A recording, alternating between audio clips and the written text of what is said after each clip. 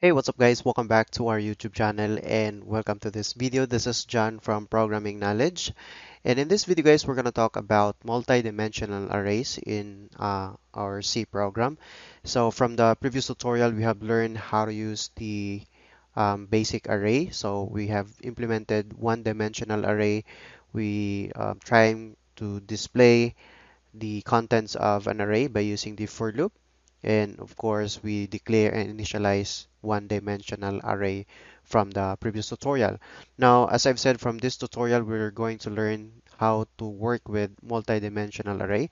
So basically, guys, multi-dimensional array works like the same with the one-dimensional array, but the difference is that it contains the array contains a set of arrays. So in C programming language, it will allow us or it allows us to use multidimensional arrays, and the declaration or multidimensional declaration for that is by using the type, of course. As I've said from the previous tutorial, if you want to store multiple values, you have to use arrays, and in order for you to declare an array, you have to specify the type of that particular array. So you have to specify the type and then of course the name of the array, and then you have to specify the size here. So for example, size. Now this is good for one-dimensional array.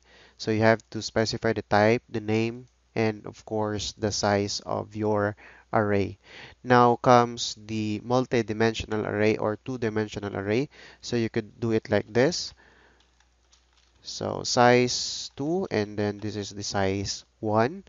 So this is how you declare multi-dimensional array or two-dimensional array inside our C program. So the type, of course, you don't want to forget that the size of, or I mean, the type of the value that you want to save in this particular array. So, and then the name, and then of course the size 1, and then the size 2. Now, if you want to create three-dimensional array, you could do it like this. Size 2, I mean size 3.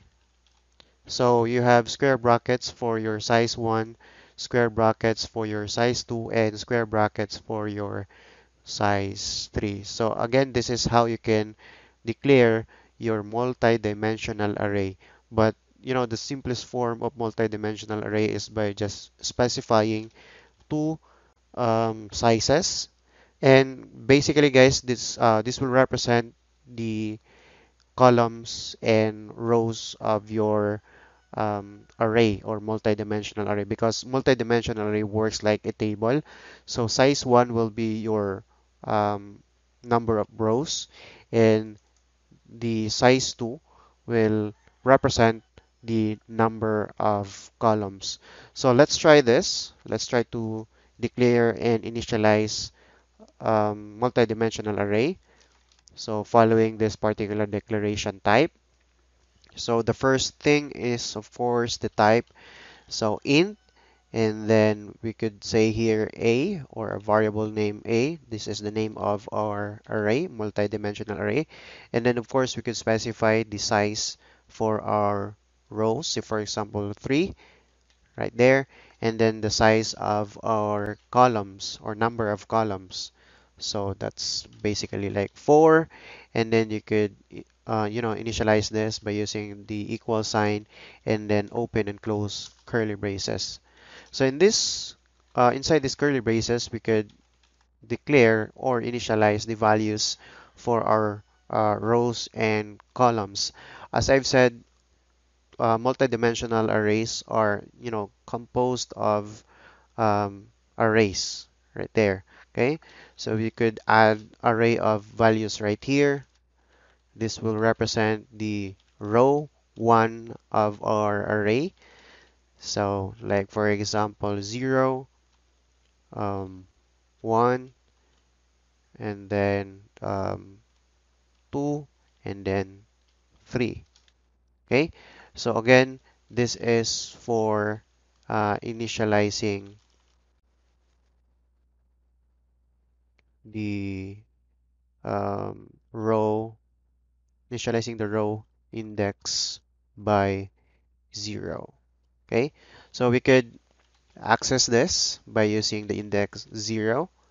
Okay, and for example, basically, we declare it here like 3, so we need to add more arrays to this. So open and close curly braces, and another one to make it, the length is 3. So in here we could display or add 4, and then 5, and then 6, and then 7. Okay, and then the other row will have 8, then 9, and then 10, and then 11. Okay, so basically we now have declared and initialized our multi-dimensional array. So the three here represent this three rows, and as you can see here, we have declared 4 columns.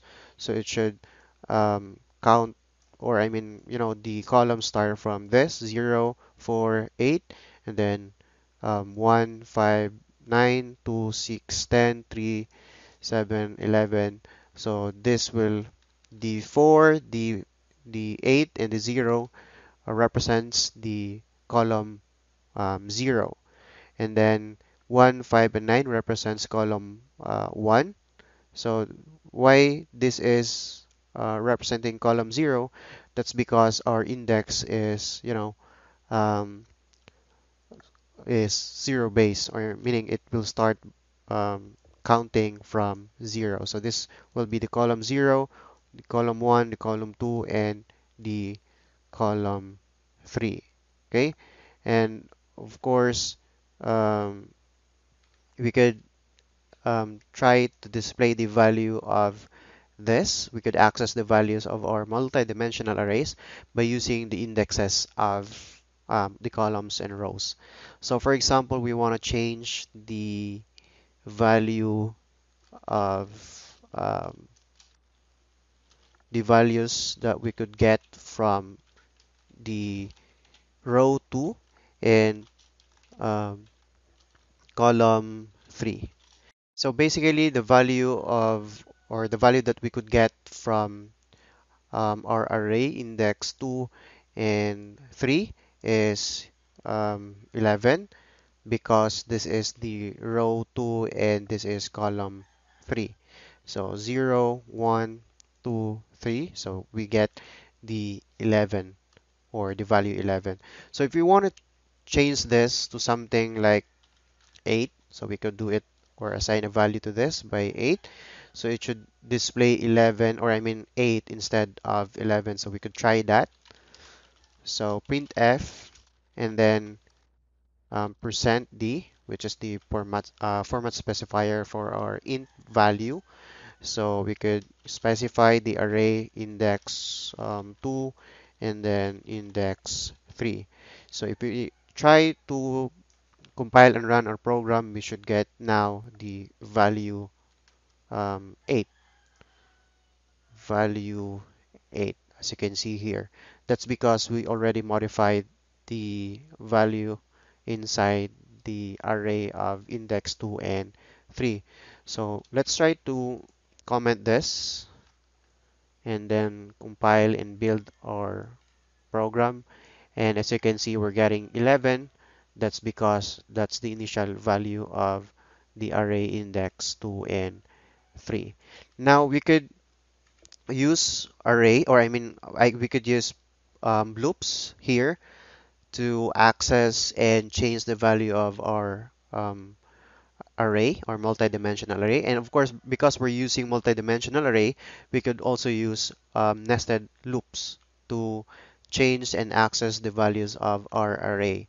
So say for example, we could declare for loop here, and this is, for example, int, and then row equals 0, and then row is less than, or yeah, row is less than um, like for example 2 or 3, okay, and then row plus plus. So basically we're iterating from 0, 1, and 2 because we only have like 3 rows, but we're starting from 0, so that's making it like the value of our row should only be within 2, not 3. That's why we're using single, or I mean um, less than 3 right here. And then of course we could make another loop for our column. So int column and then equals to 0, and then um, column is less than 4, and then we're going to say here column plus plus, okay. And then of course we could use this particular printf statement to display the values of our array. So percent %d, we could use here the array name, which is a, because we're using the array name a. So a, and then um, we are going to specify here the columns and rows. So percent %d, and then here percent %d equals percent %d. So inside here we could specify the row and then the column, and of course the value of that particular row and column. Okay, so this will be row, and of course this will be column. Okay, so again we're just trying to get the value of inside our array represented by this particular row and column. Okay, so these are the indexes, the row and column. So let's try to build or compile and run our program, and we're getting this particular output right here, but we don't want that.